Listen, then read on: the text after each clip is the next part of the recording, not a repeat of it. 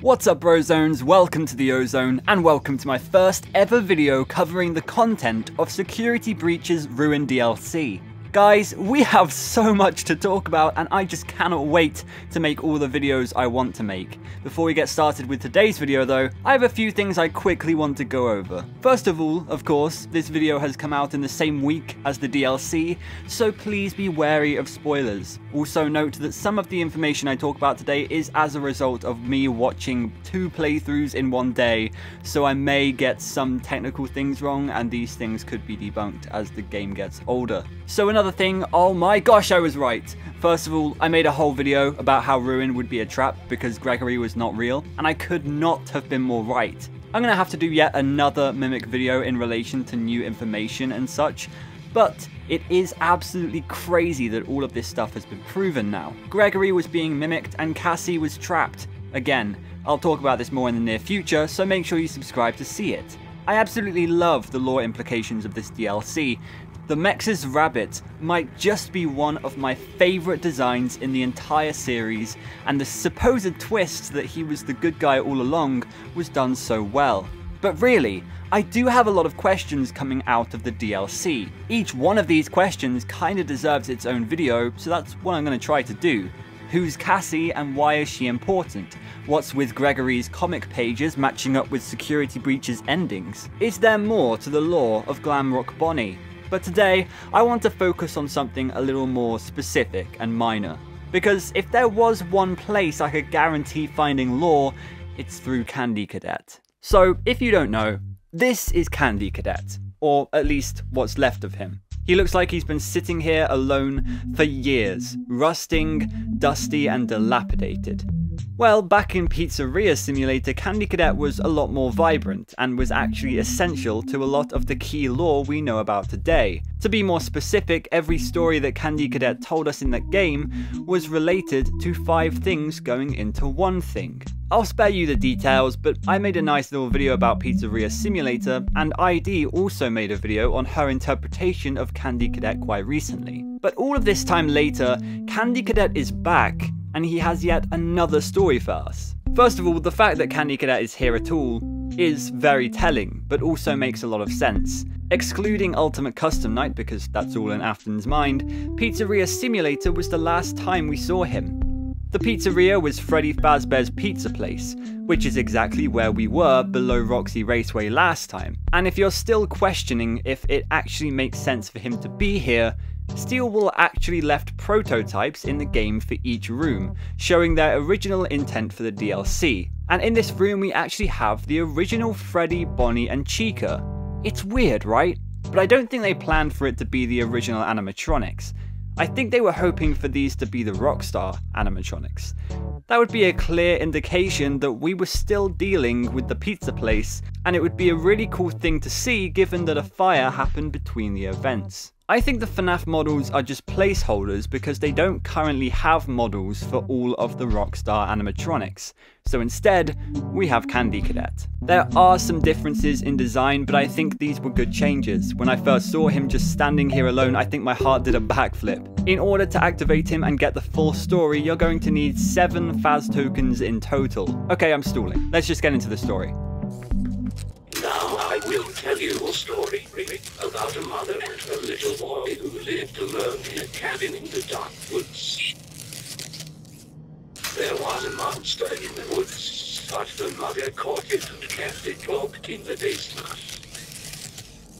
The monster always made scary noises at night, but the mother would tell the boy not to worry because it could never get out. Then she would sing the boy a lullaby to sleep.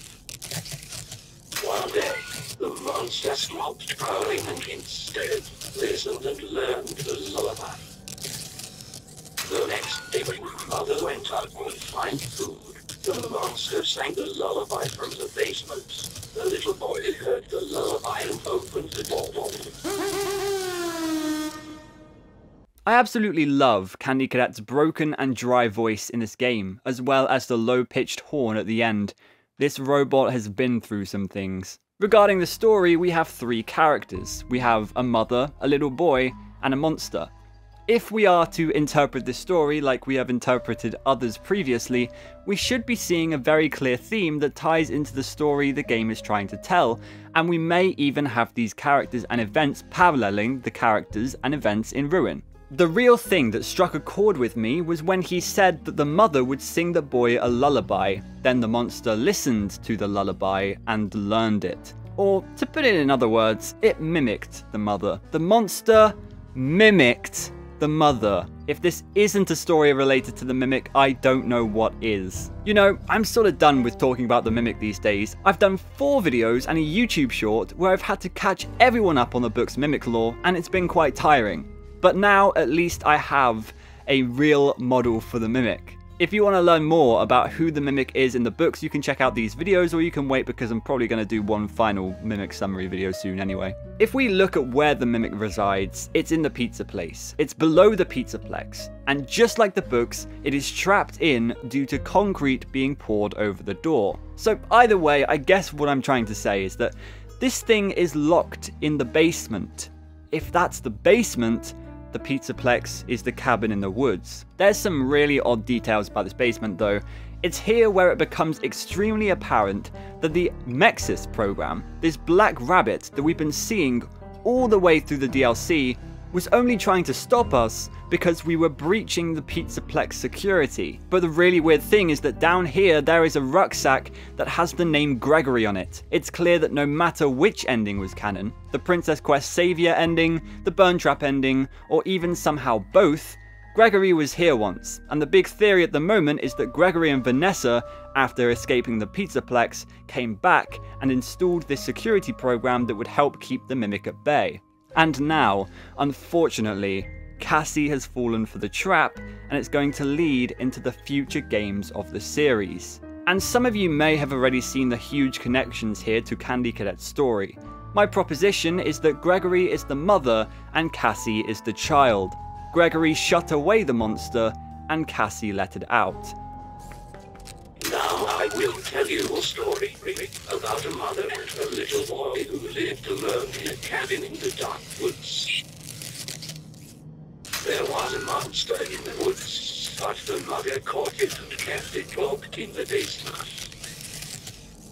The monster always made scary noises at night, but the mother would tell the boy not to worry because it could never get out. Then she would sing the boy a lullaby to sleep.